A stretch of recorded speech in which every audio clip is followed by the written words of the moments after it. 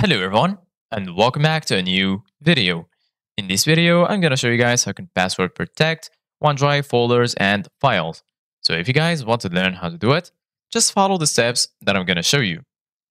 As you can see guys, I'm right now on my desktop. So the first thing that you need to do guys is open the File Explorer. If you don't find this right here, just go to the Start menu and then type it. Then you're going to find this right here, click on Open, and then you're going to be here.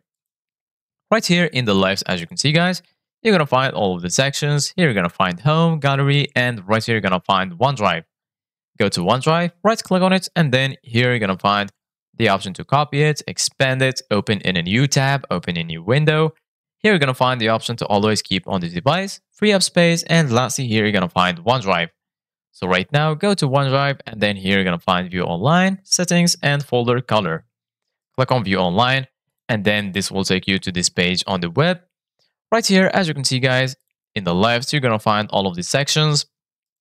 Here you're going to find My Files, Recent, Photos, Shared, and lastly, right here, you're going to find your Recycle bin. Go to My Files, and then as you can see guys, right here, you're going to find all of the files. And right here, as you can see guys, you're going to find your personal vault.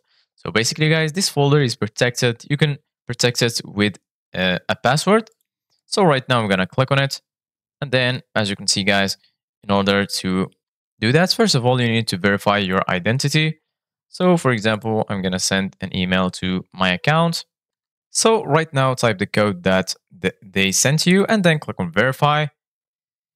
Then just wait for it to load. And as you can see guys, right now you're going to be able to access your personal vault. So right now, if you want to protect your files, just move them here to the personal vault. For example, I'm going to go back to my files, go right here, then click on these three dots, and then here you're going to find Move To. Then you can choose your personal vault, click on Move here, and then you're good to go. Then click on Lock right here. And as you can see, guys, right now it's locked. So this is it, guys, for today's video. Thank you guys for watching. See you guys in the next video.